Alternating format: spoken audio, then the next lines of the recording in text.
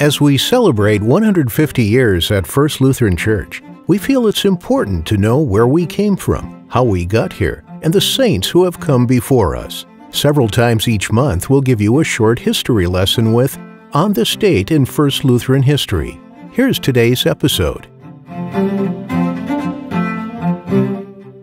On March 10, 1963, ground was broken for the education building where First Lutheran's original white church building used to stand. The education building was greatly needed, as Sunday school enrollment grew from 180 students in 1950 to 470 by the time the building was dedicated on September 22, 1963.